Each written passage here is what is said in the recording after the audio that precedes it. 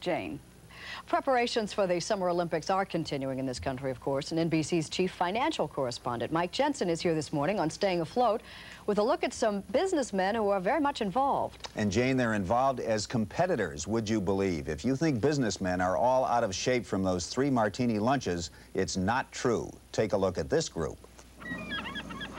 It's 6 o'clock in the morning, and John McGowan has already been on Long Island Sound for an hour.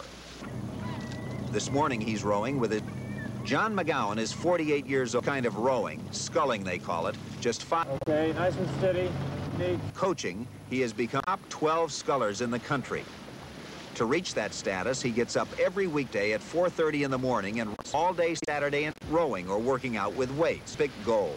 End of the rainbow, winning in the Olympics or having tried for it, and the tremendous satisfaction of just having been involved in the sport. What's extraordinary about John McGowan is not just that he's an Olympic caliber athlete at the age of 48, but that he does it at the same time he holds down a demanding job in New York City as a television executive. He's vice president for program sales at WPIX. Janet, do we have clearance on those commercials for tomorrow night? Terry Anderson is another businessman athlete. He's 38 years old, a real estate developer in Dallas. All you have to do is look at his license plate to know what he wants. His sport, rapid-fire pistol shooting. He spends almost 3 hours a day on the pistol range. He just missed qualifying for the 1976 Olympic shooting team. He made it in 1980, but couldn't compete because of the U.S. boycott of the Moscow Olympics. Terry often works at his job until 8 or 9 in the evening to make up for the time he takes off to practice his shooting. Ready. He says the pistol shooting helps him at business more than it hurts.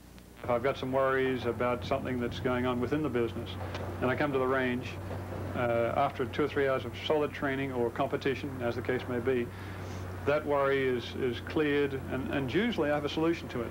But she's terrific, isn't she? Really loves. Edgar House is a youngster among chief executives, 30 years old. He's president of his own advertising agency. He's also one of the 6 best saber fencers in the United States. He has spent time recently training in Germany and in Poland, testing the competition. He works out with his coach at the New York Athletic Club. Distance, sir, distance, what are you doing? He finds there are certain advantages that come with being the boss. I've had a lot of support from my staff here. Everyone knows that by and large this year, my top priority is to try to make the Olympic team. So I'm training as hard as I can, and with a little bit of luck, I'll make the Olympic team. Roy Nelson wants the same thing. He's 34 years old, a civil engineer in San Jose. Is there a certain time of day that you like to travel? Morning. His wife, Julie, is a travel agent. She's 32. Between them, they've won a lot of prizes in their specialty, archery. Roy placed 10th in the Nationals and thinks he has a real shot at this year's Olympic team. Julie is shooting for 1988. To make time for practice, Roy works at the office from 7 a.m. to 3:30 p.m. Then he practices from mid-afternoon until dusk. He says Olympic fever has changed a lot of things for himself and for Julie. We hit exactly on the Olympic year when we were deciding that we'd have children, and so we felt it was better just to put it off a little bit longer. So there they are, 4 executives with demanding careers, busy, successful, proving that business and athletics are not a bad combination.